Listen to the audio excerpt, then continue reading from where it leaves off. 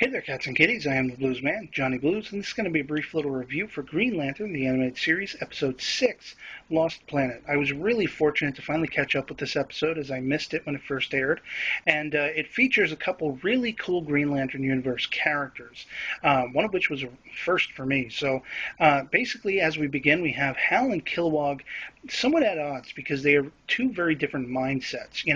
Kilowog is much more militaristic in the following rules and regulations side of it, and we have Hal, who's much more sort of off the cuff. You might say impetuous, even. He's very instinctive. So the way he does things, because he's kind of calling the shots, has the crew on the ship, Kilowog, Razor, and Aya, all kind of wary because he has gotten them into trouble. His way of doing things. But he's also saved the day. So they really can't fight the fact, being that they are looking for a Green Lantern ring from a GL who was killed, whose name escapes me, and they're led to this planet where they find these three marooned castaways. Their leader is this character Zartok, somewhat questionable, and he's actually voiced by voice actor Clancy Brown, a really cool cat who has a history in voice acting and stuff like that, has played Lex Luthor, and basically they split up into groups to try to locate the ring on this planet.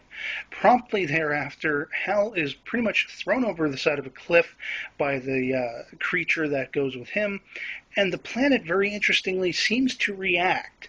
It seems to have a sense that Hal is good and this creature is bad, so it punishes the creature and actually lets Hal go. And this is the first of a couple warning signs. We also see that Razor is actually kind of being one up by a character that Green Lantern fans will definitely recognize in the form of Saint Walker. He's very much the Morpheus to, Razor's sort of Neo, Matrix reference there, because he's one step ahead of him the whole time, and Razor's just trying to kick his ass, and Saint Walker just won't have one bit of it. So that was very funny seeing that, but we see that the female, sort of marooned castaway has tricked Aya into getting back to the ship, where she shuts Aya down and tries to steal the ship. The Zartok character who went off with Kilowog promptly regales him with this story, kind of from a, disingenuous point of view, where he's trying to pretend he's, the victor of this battle between these two factions, when in reality he was on the bad side that was fighting the good.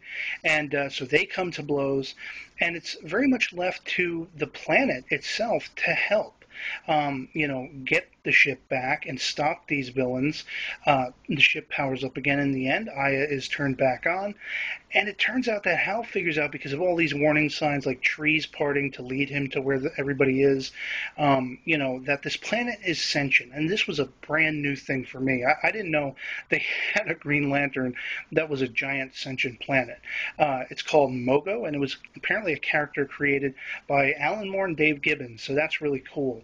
And by the end of it, all things are hunky-dory, and they go on their merry way, and they have a new planet-sized GL. So very, very cool episode. Blew my mind to see a planet turn into a Green Lantern, and I loved it. And that's pretty much all I'm going to have to say on it, so I will catch you later. Peace.